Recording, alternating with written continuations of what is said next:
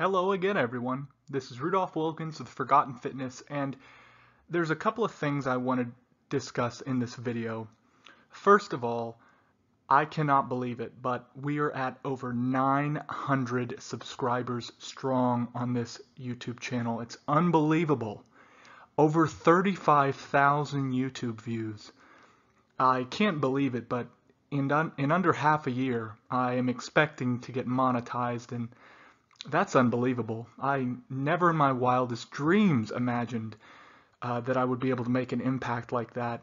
I get so many people on all my social platforms telling me how much I've helped them out and how they really enjoy the content I make, and it really means a lot.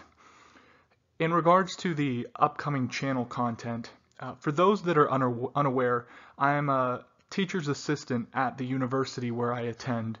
I'm also a graduate student, so my time going forward will be limited, but that being said, I'm still expecting at least one video a week, one video every 7 days, so a little less frequent than it has been, about one video every 3 days. It's going to be a little less frequent than that.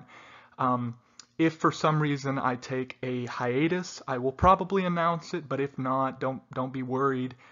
I'm in grad school, so I have a lot going on, and I'm also a teacher for the laboratory here. So I have, tons of stuff I have to do.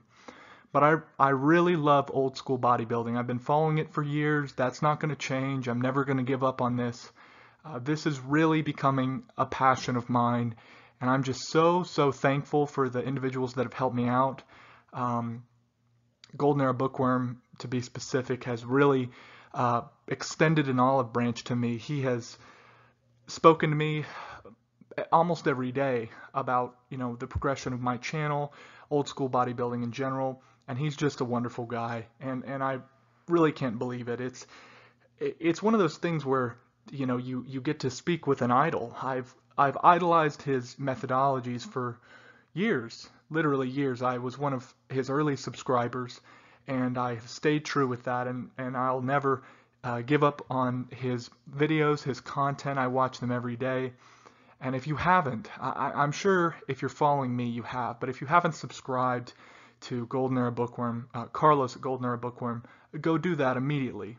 And also, if you haven't subscribed to my channel yet and you've been watching my videos, we're at 900 subscribers strong. Just 100 left. I mean, I would expect I would get that by the end of the week. Not to toot my own horn, but if you haven't subscribed, please make sure to do it.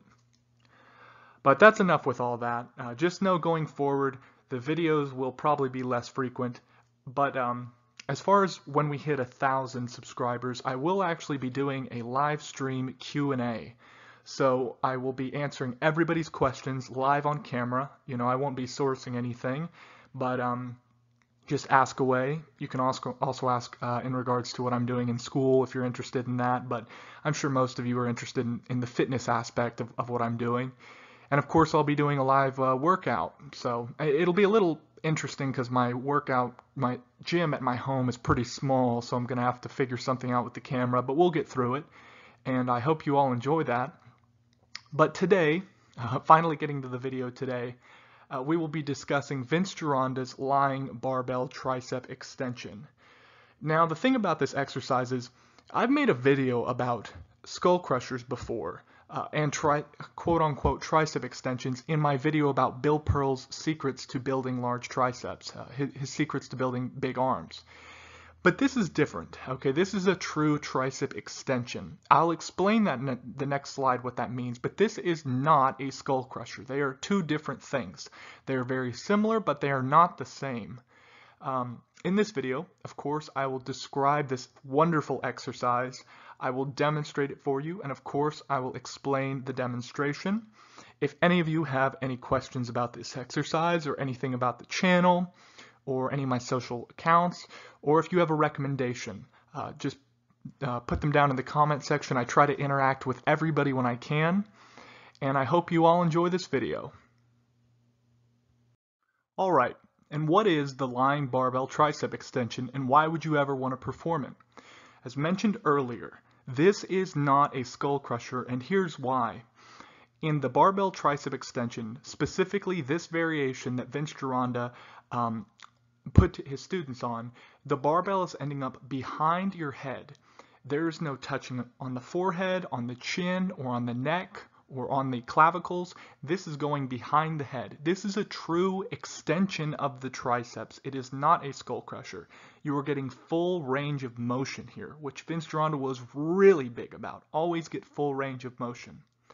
This distinction is very important. If you think this is a skull crusher, you won't be able to maximize your poundage. You can go really heavy on this exercise, really heavy, a lot heavier than you can on standard skull crushers.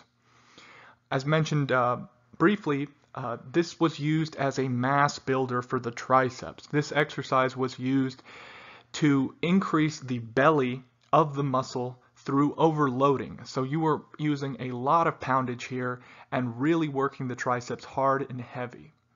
It was often implemented for those that had strong bicep peaks, but a very flat tricep sweep under the arm. So for example, a guy like Larry Scott benefited greatly from this exercise. Although he did a little bit of a different variation and he used a smaller bench. He also really liked close grip tricep presses. But he used this exercise as well, as all students of Vince Gironda did that had that weakness. You want to begin this exercise by lying on a supine or flat bench with your head hanging off a few inches at the end. You will then take an overhand grip on a barbell that has been placed on your chest. Of course, if you haven't put it there, you could have one of your spotter put it there, or you could have it on the knees and kick it up to the chest. But you'll have an overhand grip on it, and you'll keep your hands about 12 inches apart. So I would say that is inside shoulder grip. I would hope it's inside shoulder grip for most people.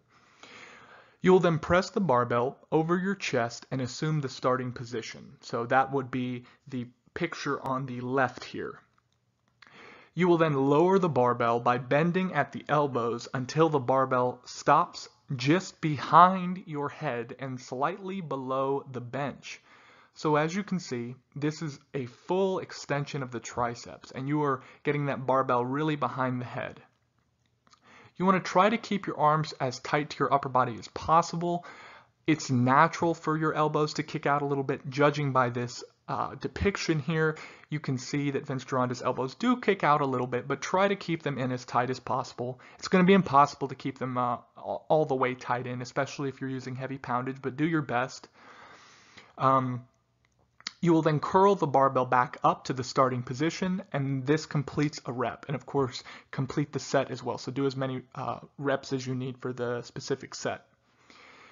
Do not lift your butt off the bench or hips off the bench at any point. There was a Larry Scott variation of a tricep extension where he actually had his feet on the bench and he would press up. So he was almost in a shouldered bridge position and do a tricep extension, but that's not what you're doing here. You also want to make sure to complete the reps slowly. So of course you're not rushing this, you're not slamming the barbell back and using momentum to bring it back up. You're really testing the muscles. And that's pretty much it. It is a lot like a skull crusher, but in short, the barbell ends up in a different position and it's not actually making any contact with your head, face, or anything or chest at all. So it is not a skull crusher. It is a true tricep extension. Okay, in the next slide, I will show you a demonstration of this exercise and explain it. All right, and as promised, here is the lying barbell tricep extension. As you can see before the video started, I already had the barbell above my chest. But as you can see, my hands are about 12 inches apart, so inside shoulder width.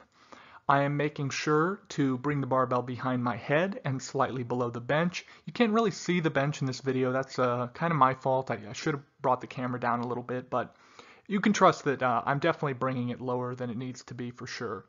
I also am making sure that I keep my hips and my shoulder blades on the bench at all time, and I really don't have much, if any, arch at all. You can also see if you watch my abdominals, when I'm going down, I'm hitting what I call a pseudo vacuum. It's not a full vacuum, but that just allows me to make sure that my shoulder blades and my butt are indeed on the bench and they're not lifting up. I'm also making sure to keep the reps very slow and controlled, working both the concentric and eccentric portions of the movement. I am not rushing anything. This weight here is about 90 pounds. It's a 20-pound bar, including the clips, and the 10-pound weights and the 25-pound weights, so about 90 pounds. Typically when I do this, I will go up to about 115 pounds for 5, but I'm doing 8 in this video. But I really work, when I do this exercise, I am trying to really overload the triceps. I'm not doing a lightweight really slow. I'm doing heavy weight in a controlled, steady motion. And that's how I feel like I get the most out of this. I've always had pretty good triceps, and skull crushers and tricep extensions I definitely would say are my bread and butter. I like cable stuff, I really do. I like cable work for my arms, but tricep extensions I've always felt were superior. They just, as long as you don't mind you know, giving your elbows a break, because sometimes you can definitely get some bursitis going on, but I just try to rest my arms every so often. But this is one of my favorite exercises. I've been doing this one for years.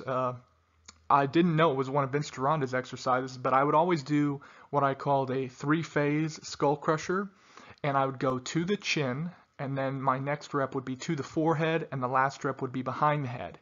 And I would do a cycle of that. So I would do 8 reps of every one of them, or 5 reps of every one of them. And that was kind of how I would work the triceps and really just burn them up in the quickest possible way. But yes, this exercise was one of Vince Gironda's favorites. As far as I know, he didn't really push the standard skull crusher. He much preferred tricep extensions. He had a dumbbell variation as well that was in the 10-8-6-15 booklet, and it was also another one of his favorites. I definitely will be doing a video on that in the future.